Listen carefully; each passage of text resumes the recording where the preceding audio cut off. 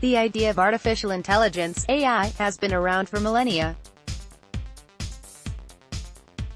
Stories of AI are scattered throughout history and across the globe. Hephaestus, of Greek mythology, created golden robots. Yanshi, 1023–957 BC, Zhou Dynasty, built a mechanical man. Leonardo Da Vinci constructed a robotic knight. What was once a dream or some crazy figment of one's imagination, has since become an evolving reality. Aristotle, 384–322 BC, came up with what we could arguably call a simple notion, syllogism. At the core, it relies on logic and reasoning to deduce a conclusion. This is the idea that if A equals B and B equals C, then A equals C. The ability to predict outcomes by using what we hold as truths was revolutionary. We still use it today without truly appreciating how groundbreaking this was. Building blocks such as syllogism brought us to the 21st century. Realities of AI, technological capabilities fostered exponential growth of artificial intelligence into functional realities, scaling beyond theoretical models. Today we use various techniques to achieve AI with multiple levels of intelligence.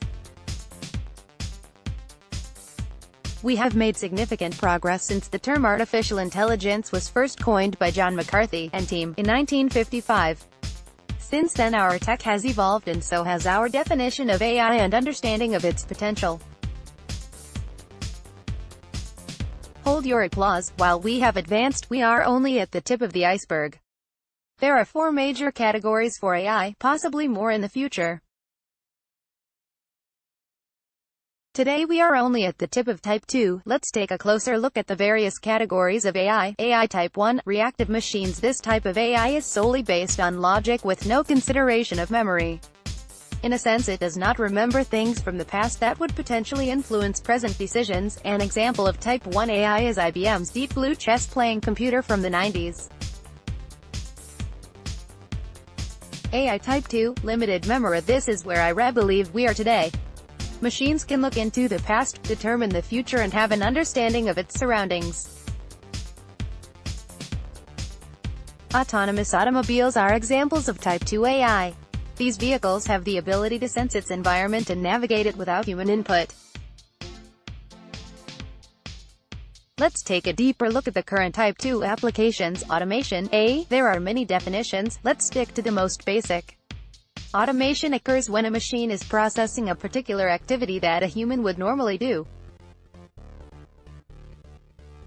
An example of automation is the modern home security system that can contact authorities and trigger sprinkler systems in the event of a fire.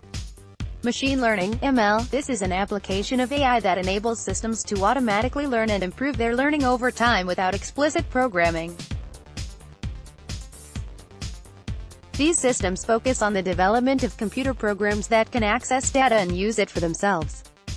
Today's voice recognition systems such as Siri and Alexa use me and deep neural networks to imitate human reactions. As they progress, these systems will learn to understand the nuances and semantics of our language, leading to natural language processing. Predictive analytics, PA, depending on its application. PA uses a variety of statistical models and machine learning techniques to analyze current and historical facts to make predictions. Broadly, this is used to predict unknown events in the future. However, PA can be applied to any type of hypothetical predictions. A common example of PA is the use of fraud detection, mostly seen in financial institutions. Natural language processing, NLP, a computer's ability to process and analyze language.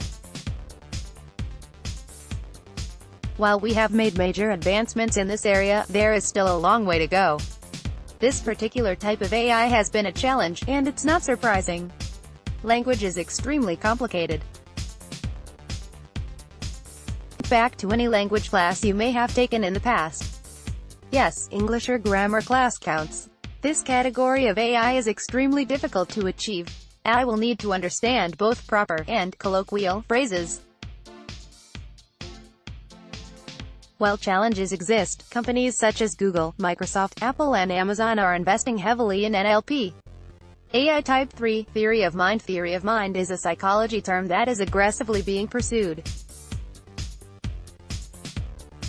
It refers to the ability to attribute mental states such as beliefs, desires, goals, and intentions to others.